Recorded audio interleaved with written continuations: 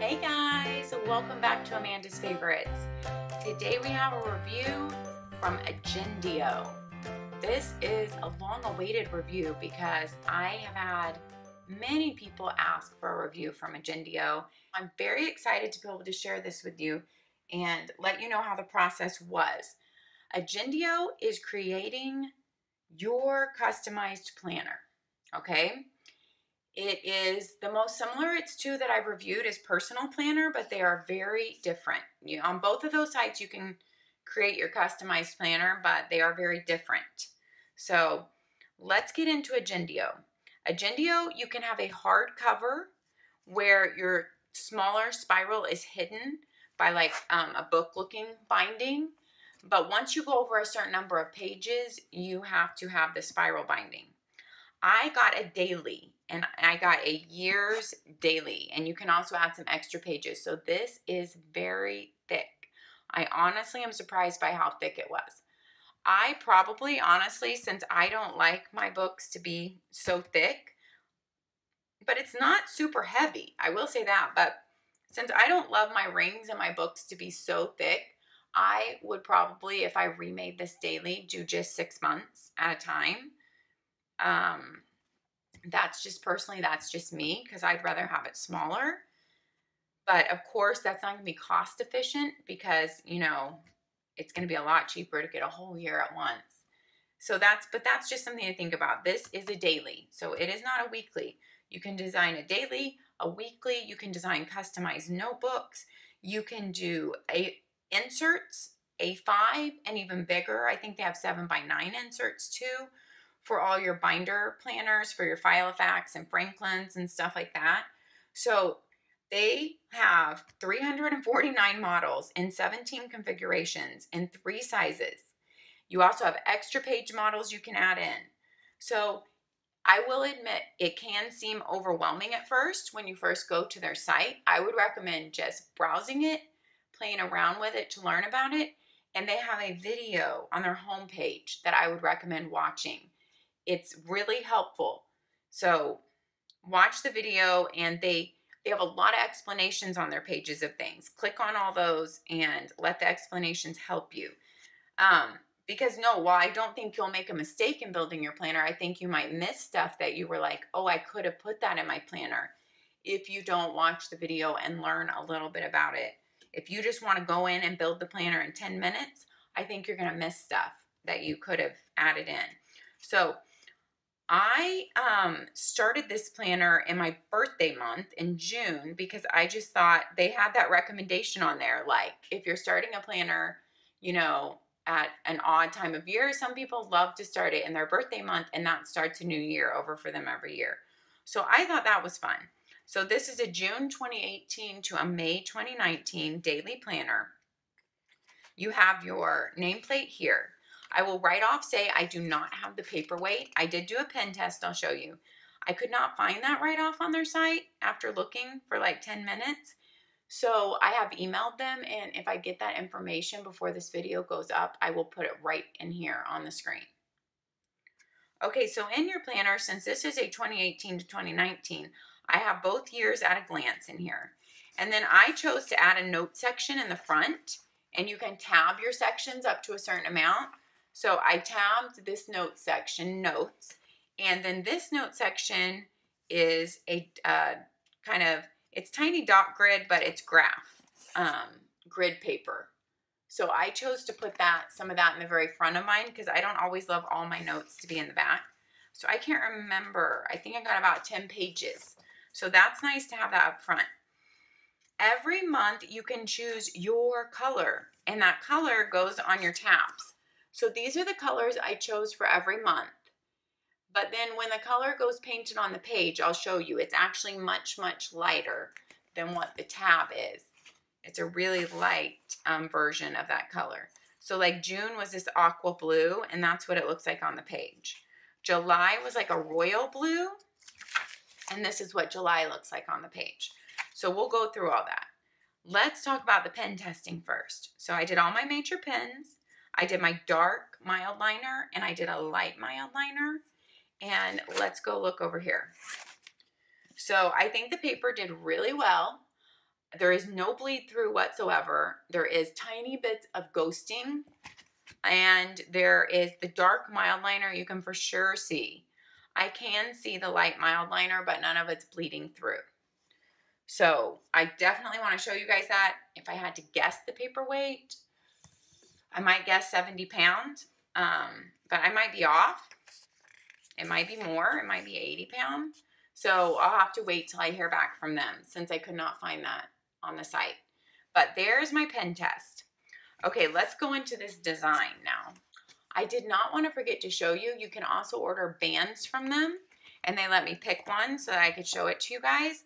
And so if you are carrying your planner around and you need a band, they offer some really cute bands with like detailing on them. And anyway, that's just an option that they have to hold their planner shut. So I did not want to forget to mention that. They have many cover options, and I didn't talk about that. This cover feels really durable, but it's not hard. You know, it's definitely bendable.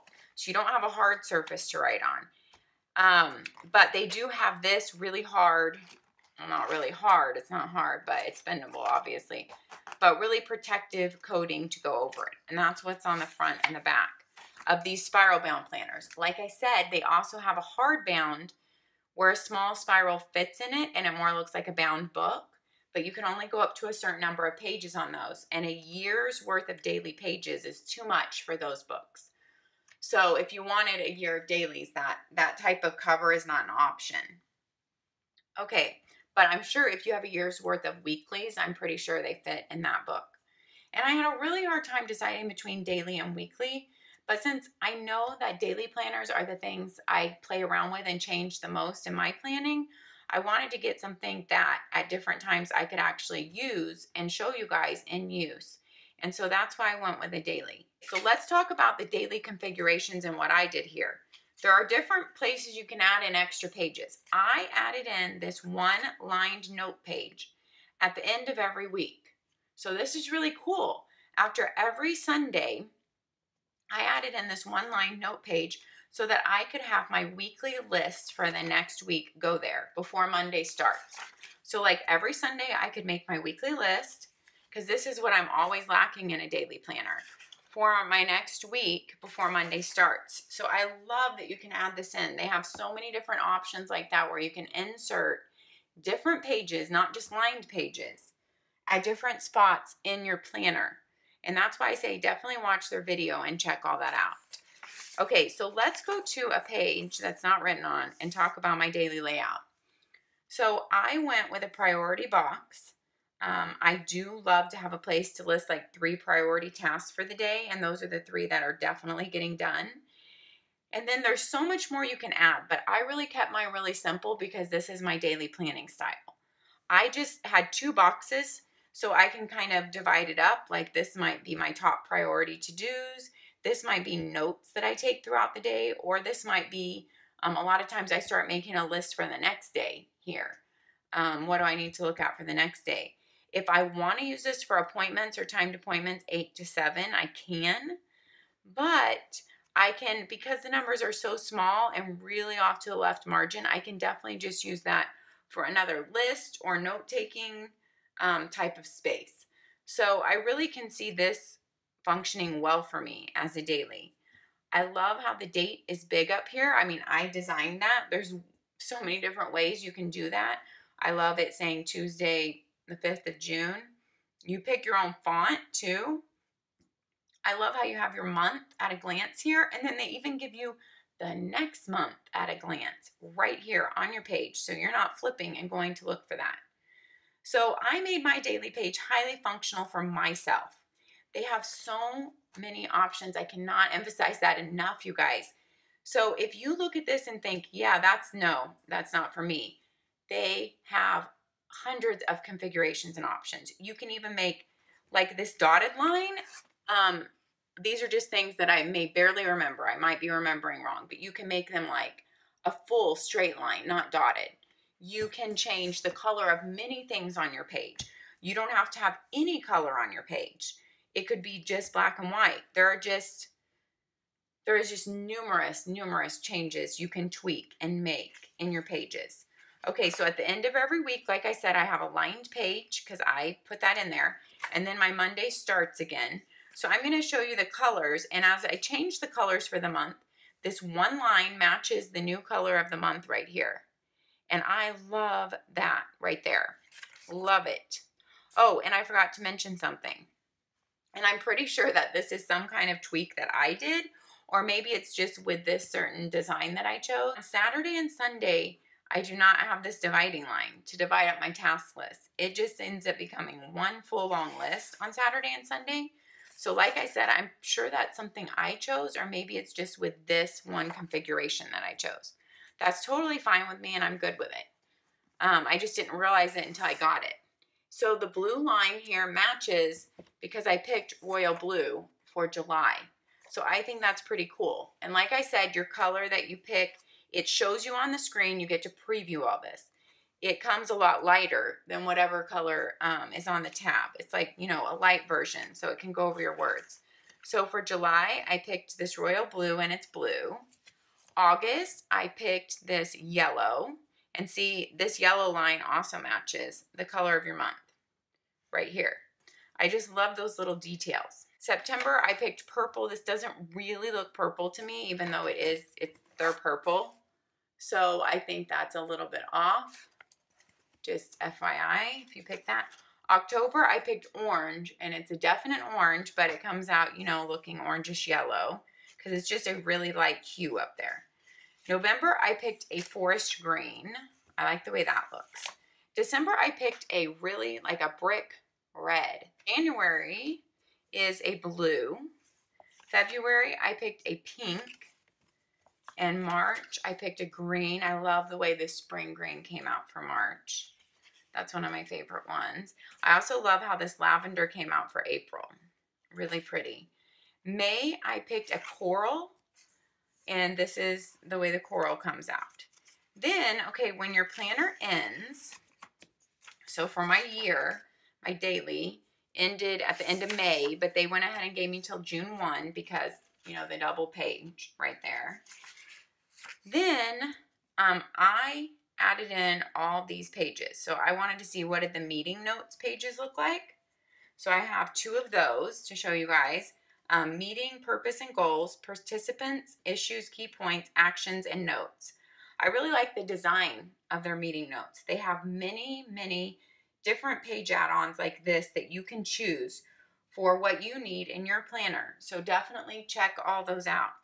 And I got another tab back here with habits. And I made monthly habit trackers. Yeah, I put in 12 monthly habit trackers so I could track, you know, for 12 months for the year. And you have space for a lot of habits here, like at least 10 habits. Maybe there's more. And then you have notes space down here too for every month. So I like that. And habits, I've tracked both ways. I've tracked monthly and then I've tracked weekly. I really like to see my habits a month at a glance because, I don't know, it gives me a bigger scope. It helps me see really how that month went and how that habit was going. It helps me with looking at it monthly rather than weekly for habit tracking. And then I added in like the max number of more pages that I could put, I think, and I did some lined pages back here. So they tell you like the max number of pages you can have, and they show you all the extras. There is just, you guys, there's a lot to go through on here. I would just suggest, even if you don't want to buy a planner right now, it is fun to go on Agendio and play around with it and see what options they have and see what you might design. So I would recommend that because it's just, for planner people, it's a lot of fun. There are just many weekly options, many daily options, and even customized notebook options. So if you're interested in Agendio, go check them out. I will link them down below. All right, guys, thanks for watching. If you have used Agendio, I really would love to hear about it down in the comments. And let me know what you loved about your planner, what you didn't like about your planner, and if you would use them again. I would love to hear from someone who has actually used an Agendio for a good amount of time or for a year. All right, guys, Happy planning until next time. Bye-bye.